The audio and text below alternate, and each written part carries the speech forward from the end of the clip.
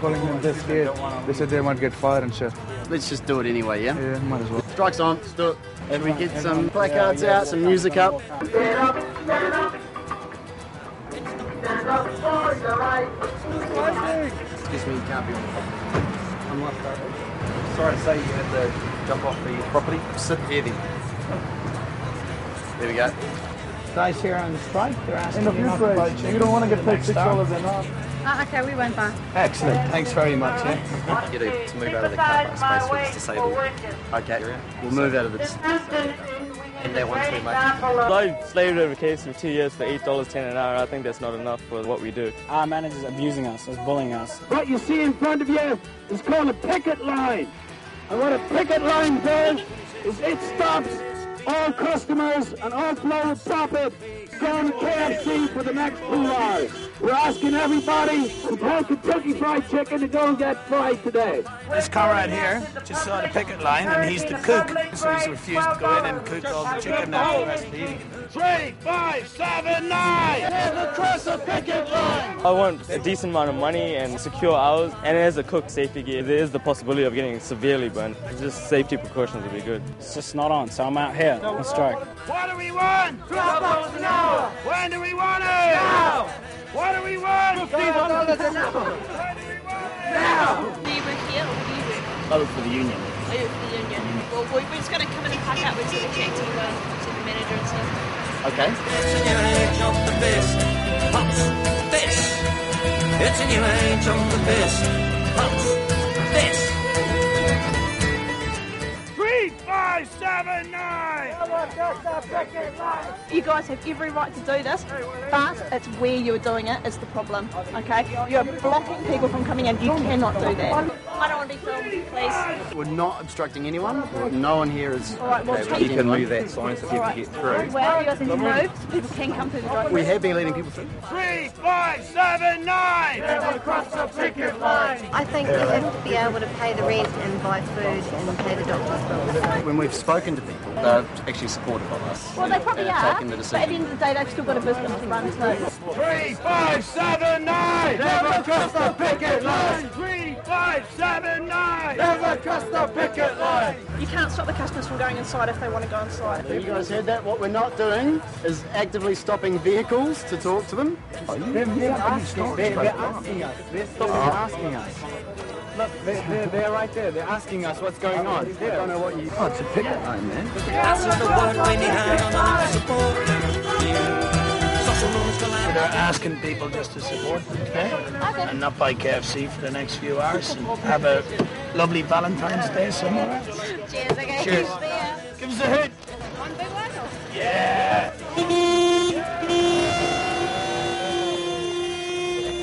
There's a secret recipe all across this nation! Bringing up the green and exploitation! That's the bully there. That's the one. He's the bully!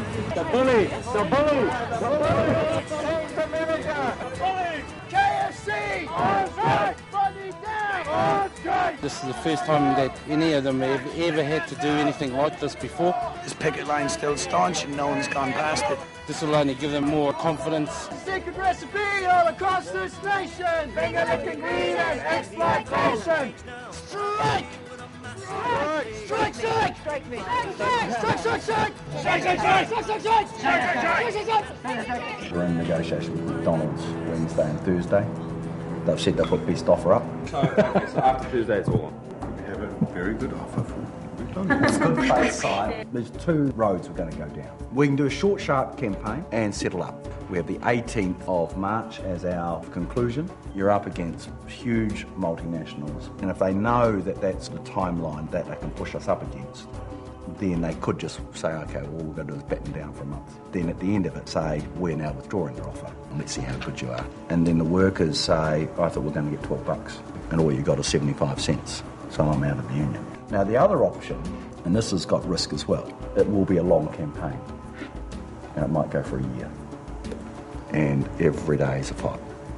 And it's a long trench warfare fight with guerrilla actions continuously. We're not signing up until we get it, which require a whole community mobilisation. And we just become intransigent.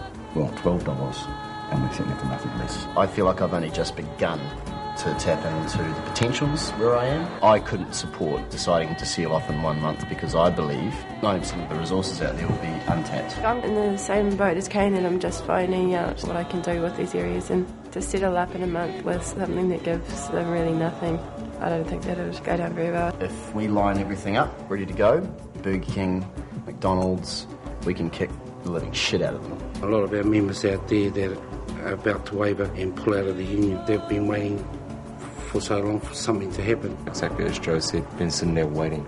They'll be no more happy if we can't deliver anything on that. So I think the solution will be a longer campaign. I think we should go on the offensive for the next 6 weeks. If we do this job right, companies will be keen to settle in March, or we'll be thinking, shit, this is fun, we'll keep doing it for a year. What holds all the different personalities in this show? You know, common cause. There's always somewhere else to go. There was always someone else to see. There's always someone else to help, and it's such a rewarding and satisfying thing to do that, yeah, I don't have a social life anymore. It's just, yeah, you know, you tend to have to go out to do something. Probably about half of our crew come off the shop floor, and half come from other strands of political or social movements or advocacy, and I think that's a good mix. I fundamentally disagree with some of the people I work with ideologically, but at the end of the day, it's kind of irrelevant. I think it's great to have different viewpoints and different ideas. If everyone was thinking the same, that wouldn't be good either, would it? Unite our union, we built this union. If you want to know who runs it, here we are. Nobody's going to push us around, and these rich people, it's time for a wake-up call, and they're going to get it. On Saturday, into the march, starting at 1 p.m, we're going to be doing a protest march. It's a day of action across all our stores. Nobody thought we were going to succeed. They thought it was a madcap enterprise. The accumulation of anger and frustration at the grassroots with low pay and corporate arrogance was about to create the conditions for a mass fight back from below. No matter what they say, our union's here to stay. We'll stand by together, arm in arm. Your pitch today is recruiting and selling the union message to workers to unite themselves. And you know, the girls do like you, Richard. I've got a bit over 50 sites, and they're all fast food places. I like to get to each site. I aim for weekly, but it never happens, so fortnightly I aim to visit each site, and I just sit down and see people how they're going, sort out any issues. Hi, my name's Ingrid, I'm from Unite Union. I was wondering if I could just catch up with a few guys while it's pretty quiet. This morning McDonald's called us and said that they want to meet with us this afternoon. So there's a McDonald's store just down the road from where the company negotiators are. So there'll be a protest at the store, and then we'll go to hear what the negotiators have to say on behalf of McDonald's. My name's Daniel. We're from Unite Union. How long have you been working here? Since Monday.